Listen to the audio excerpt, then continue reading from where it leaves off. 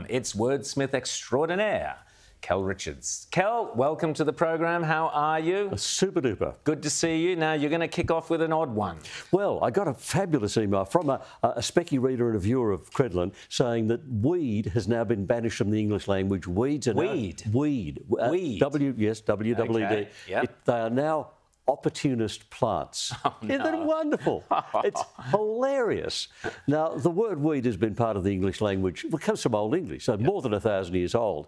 And the possibility of weed dying out is a bit like the possibility of the onion weed disappearing from my lawn, and neither is going to happen.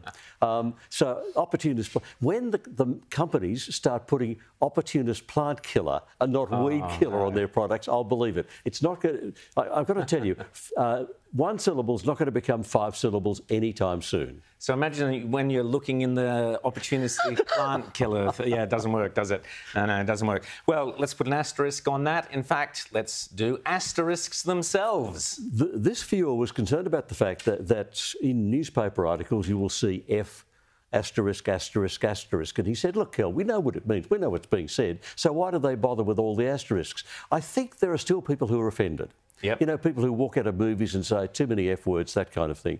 And so it's not pretending that it's another word. Everyone knows what it is, but it not appearing in print releases the offence. So it's not an attempt at secrecy, but I think it's a reasonable attempt at not giving any more offence. So not secrecy, but it's diminishing the offence. I think that's the intention. Yeah, that makes sense. I mean, we do that in The Spectator, as you know. It's F dash dash dash. Yep. K, or even effing. I quite like effing because at least it reads. That's right. It flows, and we know what that means. Yep. And we also say the F word using that expression. That's exactly. So we know what we're talking about. Yes. Okay, so let's take a rain check on asterisks in F words and do a rain check, Kel. So people keep saying to me, why do we say rain check? Where does it come from? Recorded in America first in 1886 comes from baseball, because in those days the big stadiums did not have roofs. They've all got roofs now, which meant the games could be rained out. And so when you got your baseball game ticket, there was a ticket with a little stub at the end, and the stub was called the rain check.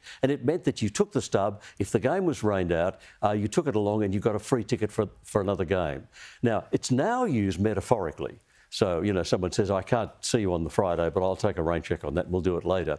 But it began in the 1880s with American baseball and actual rain checks on baseball tickets, which I think is a lovely idea.